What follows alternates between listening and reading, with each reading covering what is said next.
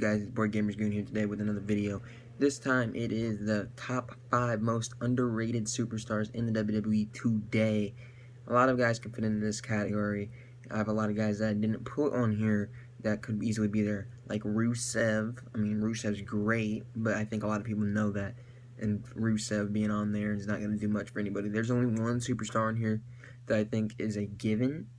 I mean, the other guys are just guys that I think could put on great matches as singles competitors in either mid-card role or a World Heavyweight Championship role. Number 5, we got Dolph Ziggler.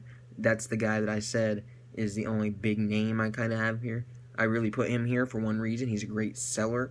I always thought Dolph Ziggler could put on great matches. I love Dolph Ziggler. He's one of my favorites.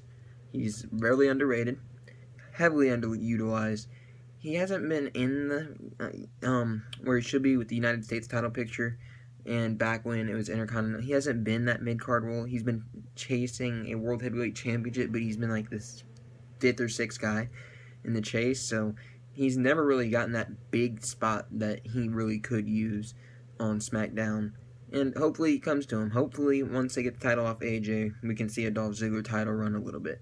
Number 4, we got a guys that I think we can all agree on that it's not somebody that is huge, but Breezango. We got Tyler Breeze, one of the best in-ring talents that I've seen. I think he can put on great matches singly.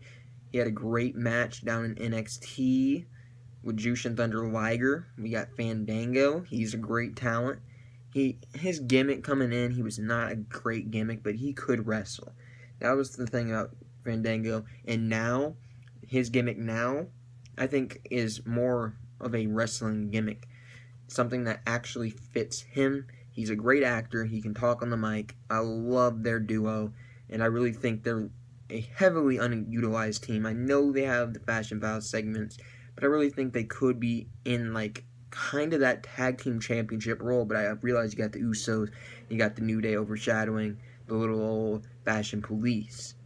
Next, we got Luke Harper. Now, Luke Harper's a guy that could have been in a World Heavyweight Championship title picture or going into WrestleMania this year. He had a good chance. He really did.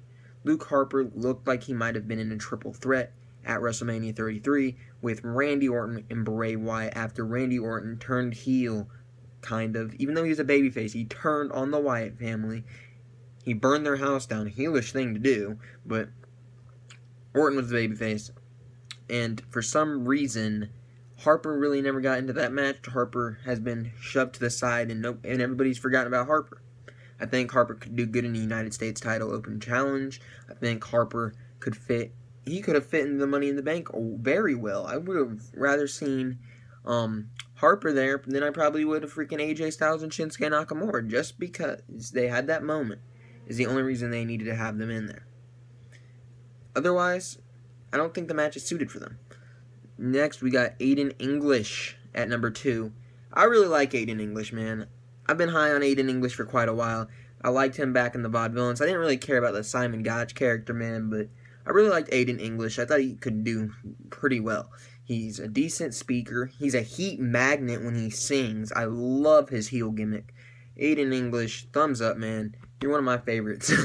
I really love Aiden English. I think he's capable of putting on good matches. We've seen some good matches with the next man on the list, which he is fighting tomorrow night.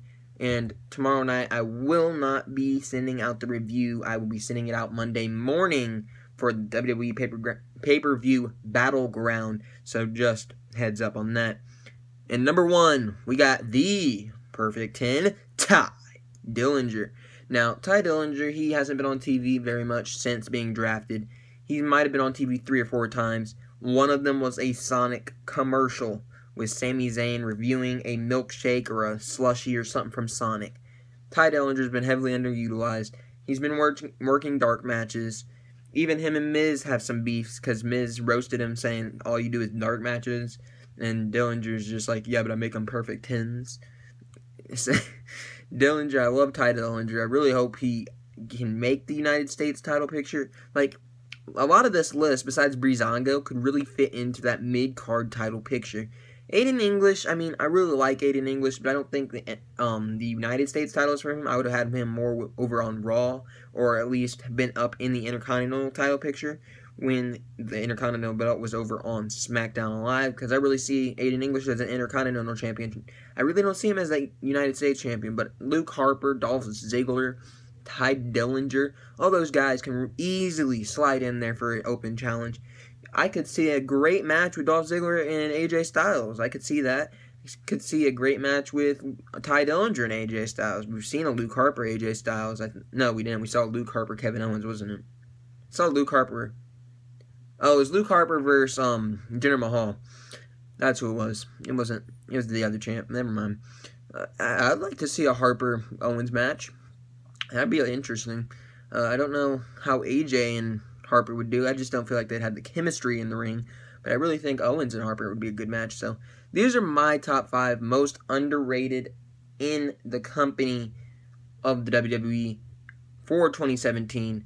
Maybe you don't agree with somebody. Maybe you don't think Dolph Ziggler might be there. I was lingering about maybe not putting him on there. Really, I had to get Dolph Ziggler on there. I want him in that mid-card title role. Give me Dolph Ziggler in that mid-card title role. Give him a run with it. He's my favorite on this list besides Aiden English. Now, I like Ty Dillinger, but Aiden English, he is my absolute favorite on this list. I really love Aiden English. He is great talent. And Breezango, keep up the great work over there on SmackDown Live. I really think they should be edging towards a SmackDown title reign for their tag team championships. I really think it would benefit Breezango a little bit.